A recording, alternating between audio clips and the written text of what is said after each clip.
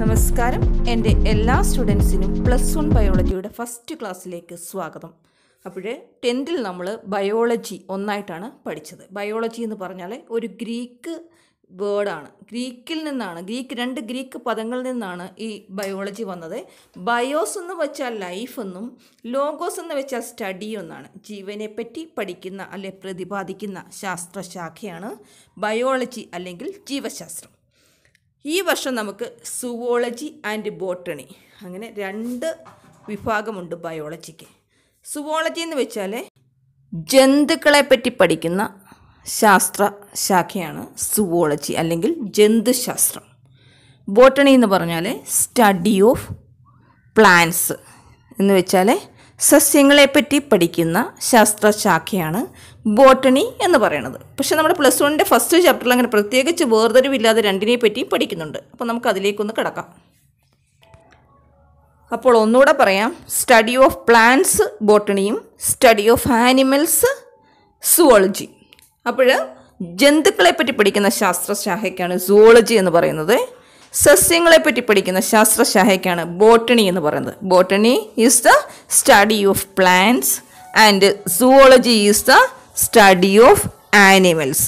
ഇതാണ് ഇവ രണ്ടും തമ്മിലുള്ള വ്യത്യാസം. ഒന്നാമത്തെ ചാപ്റ്ററിൽ പക്ഷേ നമ്മൾക്ക് രണ്ടും പഠിക്കേണ്ടി വരുന്നുണ്ട്. ഒരു ഇൻട്രഡക്ഷൻ രീതിയിൽ രണ്ടും നമ്മൾ പഠിക്കുന്നുണ്ട് ഒന്നാമത്തെ ചാപ്റ്ററിൽ. അപ്പോൾ അതിലേക്ക് നമ്മൾ വിശദമായിട്ടൊന്ന് നോക്കാം. ഇനിയിപ്പോൾ നമ്മൾക്ക് സുവോളജി അല്ലെങ്കിൽ ജന്തുശാസ്ത്രത്തിൻ്റെ ഒന്നാമത്തെ ചാപ്റ്ററിലേക്ക് പോകാം. ആ ചാപ്റ്ററിൻ്റെ പേര് ദ ലിവിങ് വേൾഡ് എന്നാണ്. ദ ലിവിങ് വേൾഡ് എന്ന് പറഞ്ഞാൽ ജീവലോകം എന്നാണ് അതിൻ്റെ അർത്ഥം. അപ്പോൾ ഇതിൽ ആദ്യം നമ്മൾ പഠിക്കുന്നത് ക്യാരക്ടറിസ്റ്റിക്സ് ഓഫ് ലിവിങ് ഓർഗനിസം ആണ്. എന്ന് വെച്ചാൽ ജീവനുള്ളവയുടെ സവിശേഷതകൾ എന്തെല്ലാമാണെന്ന് നമ്മൾ ഒന്നാമതായി പഠിക്കാൻ പോകുന്നത്. അപ്പോൾ നമ്മൾക്കറിയാം ജീവനുള്ള വസ്തുക്കൾക്ക് നമ്മൾ ഉൾപ്പെടുന്ന ജീവസമൂഹത്തിൽ ജീവനുള്ള വസ്തുക്കൾക്ക് ഒരുപാട് സവിശേഷതകളുണ്ട്. അപ്പോൾ അത് നമുക്ക് ഓരോന്നായിട്ട് ആ സവിശേഷതകൾ എന്താണ്. അപ്പോൾ ജീവനുള്ളവയിൽ സസ്യങ്ങളും പെടും, ജന്തുക്കളും പെടും. അതായത് ജന്തുക്കൾ മാത്രമല്ല ജീവനുള്ളവയിൽ പെടുന്നത്, സസ്യങ്ങളും പെടുന്നുണ്ട്. അപ്പോൾ അവയുടെ സവിശേഷതകൾ എന്തൊക്കെയാണെന്ന്, ഇത് കോമൺ ആയിട്ടുള്ള ചാപ്റ്ററാണ്. അപ്പോൾ നമുക്ക് അതെന്തൊക്കെയാണെന്ന് നോക്കാം. അപ്പം അതിൽ ഒന്നാമത് നമ്മളൊന്ന് ആലോചിച്ച് നോക്കിക്കുക, എന്തായിരിക്കും ഒന്നാമത്തെ സവിശേഷത? അപ്പോൾ ജീവനുള്ളവയുടെ ഒന്നാമത്തെ സവിശേഷത എന്ന് പറയുന്നത് ഗ്രോത്താണ്.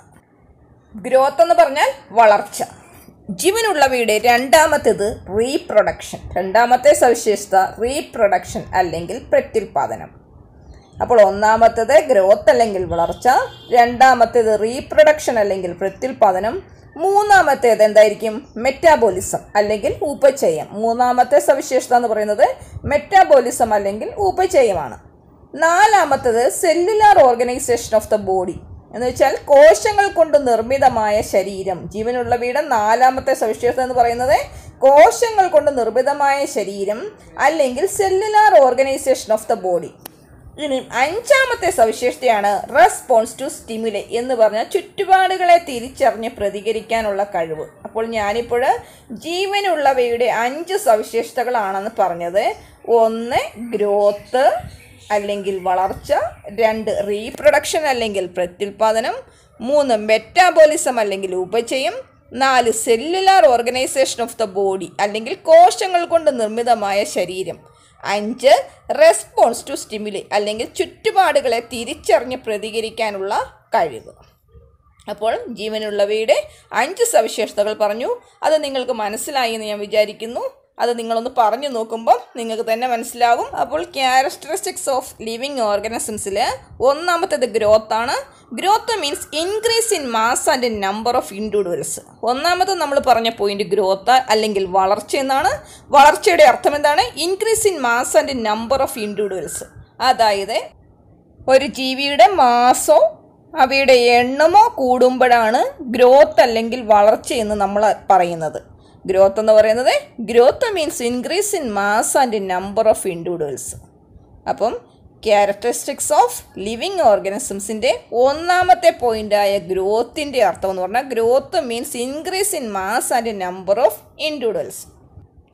അതുകൂടാതെ it occurs by cell division. ഗ്രോത്തിൻ്റെ 2 പ്രത്യേകതകൾ ഞാൻ പറഞ്ഞു.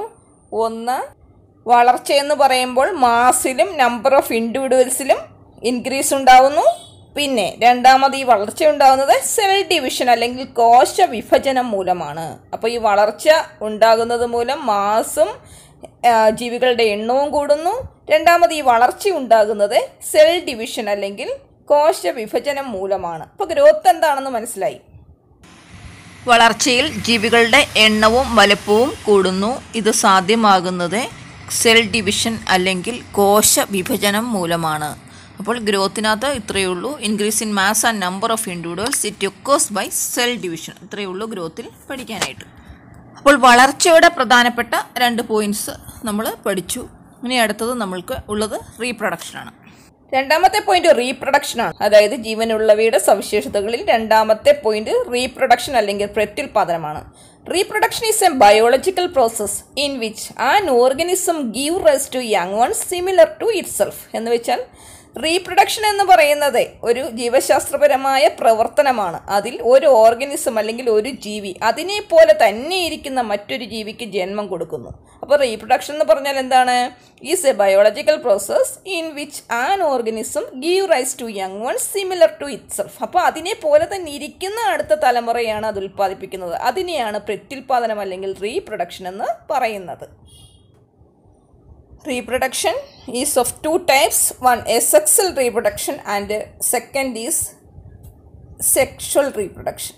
പ്രത്യുൽപാദനം എന്ന് പറയുന്നത് 2 രീതിയിലുണ്ട്. ഒന്ന് asexual reproduction, മറ്റേത് സെക്ഷൽ റീപ്രൊഡക്ഷൻ. അപ്പം 2 തരത്തിലുള്ള പ്രത്യുൽപാദന രീതികളാണ് ഉള്ളത്. അതിൽ ഒന്നാമത്തേത് asexual റീപ്രൊഡക്ഷനും രണ്ടാമത്തേത് സെക്ഷൽ റീപ്രൊഡക്ഷനുമാണ്.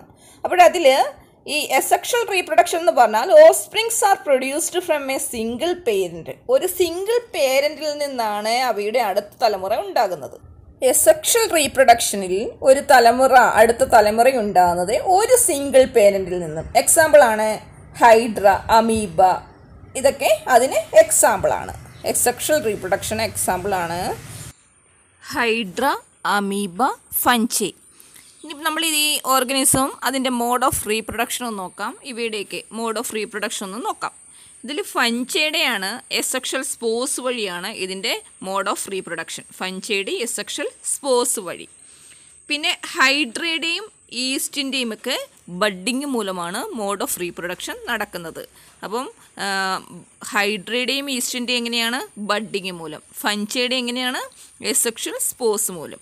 ഇനി പ്ലാനേറിയ ഉണ്ട്. പ്ലാനേറിയയുടെ ട്രൂ റീജനറേഷൻ മൂലമാണ് നടക്കുന്നത്. പ്ലാനേറിയയുടെ എങ്ങനെയാണ് നടക്കുന്നത്? ട്രൂ റീജനറേഷൻ മൂലമാണ് പ്ലാനേറിയയുടെ മോഡ് ഓഫ് റീപ്രൊഡക്ഷൻ എന്ന് പറയുന്നത്. True regeneration.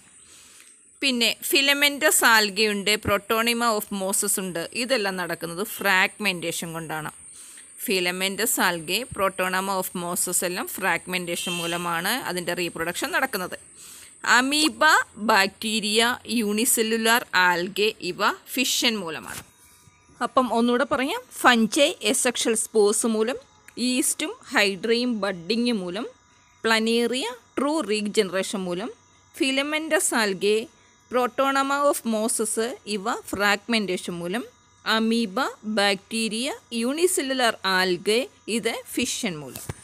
അപ്പോൾ സെക്ഷൽ റീപ്രൊഡക്ഷൻ പഠിച്ചു, ഓർഗനിസവും മോഡ് ഓഫ് റീപ്രൊഡക്ഷനും പഠിച്ചു. ഇനി നമ്മൾക്ക് സെക്ഷൽ റീപ്രൊഡക്ഷൻ ഒന്ന് പഠിച്ചു നോക്കാം. അപ്പോൾ സെക്ഷൽ റീപ്രൊഡക്ഷൻ എന്ന് പറഞ്ഞാൽ എന്താണ്? അപ്പോൾ സെക്ഷൽ റീപ്രൊഡക്ഷൻ എന്ന് പറഞ്ഞാൽ 2 parents participates in the reproductive process and involves fusion of male and female gametes. എന്ന് വെച്ച് കഴിഞ്ഞാൽ 2 parents participates in the reproductive process, പ്രത്യുൽപാദന പ്രക്രിയയിൽ ഏർപ്പെട്ടിട്ട് മെയിലും ഫീമെയിലും ഗാമീറ്റ്സ് തമ്മിൽ ചേർന്ന് അടുത്ത തലമുറ ഉണ്ടാകുന്നതാണ് സെക്ഷൽ റീപ്രൊഡക്ഷൻ. ഒറ്റ വാക്കിൽ പറഞ്ഞാൽ ബീജസങ്കലനം വഴിയുള്ള പ്രത്യുൽപാദനം എന്ന് പറയും. Most higher plants and animals reproduce by this method. കൂടുതലായിട്ടും ഉള്ള മജോറിറ്റി പ്ലാന്റ്സും ആനിമൽസും എല്ലാം ഈ മെത്തേഡിലാണ് റീപ്രൊഡക്ഷൻ നടത്തുന്നത്. അപ്പോൾ നമ്മൾ ഗ്രോത്ത് പഠിച്ചു, റീപ്രൊഡക്ഷൻ പഠിച്ചു. റീപ്രൊഡക്ഷൻ തന്നെ 2 വിധത്തിലുണ്ട്, എസെക്ഷൽ റീപ്രൊഡക്ഷൻ, സെക്ഷൽ റീപ്രൊഡക്ഷൻ. അടുത്ത നമ്മൾ പഠിക്കാൻ പോകുന്നത് മെറ്റാബോളിസം അല്ലെങ്കിൽ ഉപാപചയമാണ്. മെറ്റാബോളിസം എന്ന് പറഞ്ഞാൽ എന്താണ്? The sum total of all the biochemical reactions occurring in our body. നമ്മുടെ ശരീരത്തിൽ നടക്കുന്ന ബയോ കെമിക്കൽ റിയാക്ഷൻസിൻ്റെ എല്ലാം കൂടെ ആകത്തുകയാണ് ഉപാപചയം എന്ന പേരിൽ അറിയപ്പെടുന്നത്. All plants, animals, fungi and microbes exhibit metabolism. എല്ലാ പ്ലാന്റ്സും ഫംഗസുകളും മൈക്രോബ്സുകളും എല്ലാം ഈ മെറ്റാബോളിസം എക്സ്പ്രസ് ചെയ്യുന്നുണ്ട്. അപ്പോൾ മെറ്റാബോളിസം എന്ന് പറഞ്ഞാൽ the sum total of all the biochemical reactions occurring in our body. All plants, animals, fungi and microbes exhibit metabolism. There are thousands of metabolic reactions occurring simultaneously inside all living organisms, be they unicellular or multicellular. ജീവികളുടെ ശരീരത്തിൽ നടക്കുന്ന രാസപ്രതിപ്രവർത്തനങ്ങളുടെ ആകത്തുകയാണ് metabolism അല്ലെങ്കിൽ ഉപാപചയം എന്ന് പറയുന്നത്. ജീവികൾ ഏകകോശ ജീവിയോ ബഹുകോശ ജീവിയോ അങ്ങനെ എന്താണെങ്കിലും ആയിരക്കണക്കിന് ഉപാപചയ പ്രവർത്തനങ്ങൾ അവരുടെ ശരീരത്തിൽ ഒരുപോലെ നടക്കുന്നുണ്ട്. അപ്പോൾ അവ യൂണിസെല്ലുലർ ആണോ മൾട്ടിസെല്ലുലർ ആണോ എന്നുള്ള ഡിഫറൻസ് ഒന്നും വേണ്ട. യൂണിസെല്ലുലർ ആണെങ്കിലും ഇതെല്ലാം നടക്കും, മൾട്ടിസെല്ലുലർ ആണെങ്കിലും ഇതെല്ലാം നടക്കും.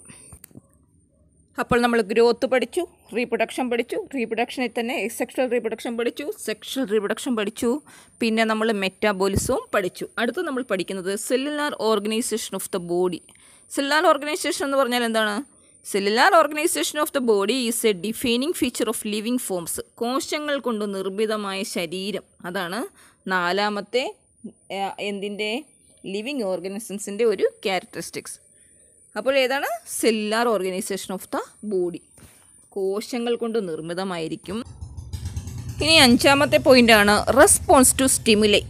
Ability to sense the surroundings or environment and respond to the environmental stimuli. Response to stimuli എന്ന് പറഞ്ഞാൽ എന്താണ്? Ability to sense the surroundings, നമ്മുടെ ചുറ്റുപാടുകളെ തിരിച്ചറിയാനുള്ള കഴിവ്, or environment surroundings or environment and response to the environmental stimuli. നമുക്ക് ചുറ്റുപാടുകളിൽ നിന്നുണ്ടാവുന്ന റെസ്പോൺസിനനുസരിച്ച് നമ്മുടെ ശരീരത്തിന് ഒരു പ്രതികരണം ഉണ്ടാകും. നമ്മളിപ്പോൾ പെട്ടെന്നൊരു ജീവിയെ കാണുന്നു, അപ്പോൾ നമ്മുടെ ശരീരം പേടിച്ച് ഒരു പ്രതികരണം ഉണ്ടാവാറുണ്ട്. നമ്മൾ തീയിൽ തൊടുന്നു, അപ്പോൾ സമയത്ത് നമ്മൾ പെട്ടെന്ന് നമ്മുടെ കൈ വലിക്കുന്നുണ്ട്.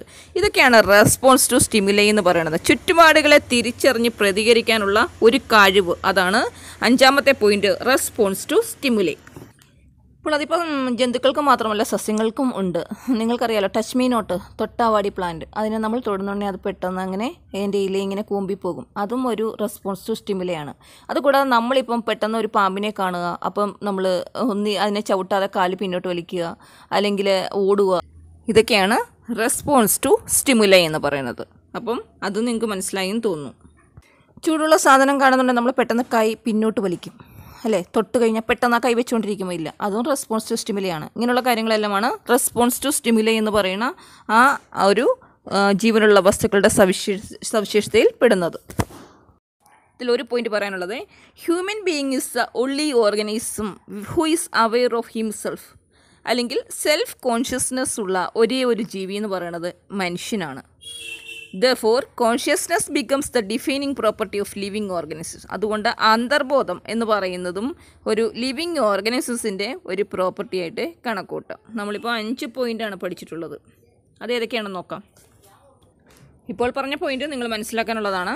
ബാക്കി 5 പോയിൻ്റ് എന്ന് പറഞ്ഞാൽ ഗ്രോത്ത് അല്ലെങ്കിൽ വളർച്ച, റീപ്രൊഡക്ഷൻ അല്ലെങ്കിൽ പ്രത്യുൽപാദനം, മെറ്റാബോളിസം അല്ലെങ്കിൽ ഉപാപചയം, cellular organisation of the body എന്ന് വെച്ചാൽ കോശങ്ങൾ കൊണ്ട് നിർമ്മിതമായ ശരീരം, റെസ്പോൺസ് ടു സ്റ്റിമുലൈ ചുറ്റുപാടുകളെ തിരിച്ചറിഞ്ഞ് പ്രതികരിക്കാനുള്ള കഴിവ്. ഈ 5 പോയിന്റുകളാണ് നമ്മൾ ക്യാരക്ടറിസ്റ്റിക്സ് ഓഫ് ലിവിങ് ഓർഗനിസം അല്ലെങ്കിൽ ജീവനുള്ളവയുടെ സവിശേഷതകൾ എന്ന പേരിൽ നമ്മൾ പഠിച്ചിട്ടുള്ള 5 പോയിൻറ്റ്സാണ് ഇതൊക്കെ. അപ്പോൾ ഇതിൽ വരാൻ ചാൻസ് ഉള്ള ഇത്രയും നമ്മളിപ്പോൾ പഠിച്ച 5 പോയിന്റ് വരാൻ ചാൻസ് ഉള്ള ക്വസ്റ്റ്യൻസ് ഇവിടെ നിന്ന് പറയാം. ഇതിൽ നമുക്ക് ഫിൽ ഇൻ ദ ബ്ലാങ്ക്സ് വരും. ഹൈഡ്ര ബഡ്ഡിങ് മൂലം പ്ലനേറിയ റീജനറേഷൻ, അമീബ ഫിഷൻ മൂലമാണ്, ഫിലമെൻറ്റസ് ആൽഗ എന്ന് പറയുന്നത് ഫ്രാഗ്മെൻറ്റേഷൻ മൂലമാണ്, മനുഷ്യൻ്റെ സെക്ഷൽ റീപ്രൊഡക്ഷൻ, അമീബയുടെ എന്തുവാണ് സെക്ഷൽ റീപ്രൊഡക്ഷൻ. അതായത് ഹൈഡ്ര എന്ന് പറയുന്നത് മുകുളനം മൂലം, പ്ലാനേറിയ എന്ന് പറയുന്നത് റീജനറേഷൻ, അമീബ ഫിഷൻ മൂലമാണ്, ഫിലമെൻറ്റസ് ആൽഗ എന്ന് പറയുന്നത് ഫ്രാഗ്മെൻറ്റേഷൻ മൂലം, മനുഷ്യൻ ലൈംഗിക പ്രത്യുൽപാദനം വഴി, അമീബ എന്ന് പറഞ്ഞാൽ അലൈംഗിക പ്രത്യുൽപാദനം അല്ലെങ്കിൽ സെക്ഷൽ റീപ്രൊഡക്ഷൻ. ഇത്രയാണ് ഇതിൽ വരാൻ ചാൻസ് ഉള്ള ക്വസ്റ്റ്യൻസ്. അപ്പോൾ നമ്മൾ ഇത്രയും പോയിൻറ്റ്സ് നന്നായിട്ട് പഠിച്ചു. എന്നിട്ട് ഇതിൽ വരാനുള്ള ഫില്ലിങ് ദ ബ്ലാങ്ക്സ് അതെല്ലാം ഞാൻ പറഞ്ഞിട്ടുണ്ട്. അടുത്തത് നമുക്ക് diversity in the living world ആണ് അടുത്തായിട്ട് പഠിക്കാനുള്ളത്. ജീവലോകത്തിലെ വൈവിധ്യം. അത് നമ്മൾക്ക് അടുത്ത ക്ലാസ്സിൽ പഠിക്കാം. ഇത് നന്നായിട്ട് വായിച്ചും ഇത് കേട്ടും മനസ്സിലാക്കണം. പിന്നെ ഈ ചാനൽ സബ്സ്ക്രൈബ് ചെയ്തിട്ടില്ലെങ്കിൽ നിങ്ങൾ ആ സബ്സ്ക്രൈബ് ബട്ടൺ ഒന്ന് പ്രസ് ചെയ്യുക. തൊട്ടടുത്ത് ഒരു ബെല്ലൈക്കൺ ഉണ്ട്, അതിൽ ഓൾ എന്ന ഓപ്ഷൻ ഉണ്ട്, അതും കൂടി ഒന്ന് പ്രസ് ചെയ്താൽ ഞാനിടുന്ന എല്ലാ വീഡിയോസിൻ്റെയും നോട്ടിഫിക്കേഷൻ നിങ്ങൾക്ക് ലഭിക്കുന്നതായിരിക്കും. ഇനി അടുത്ത വീഡിയോ ആയിട്ട് വരുമ്പോൾ വീണ്ടും കാണാം. Thanks for watching.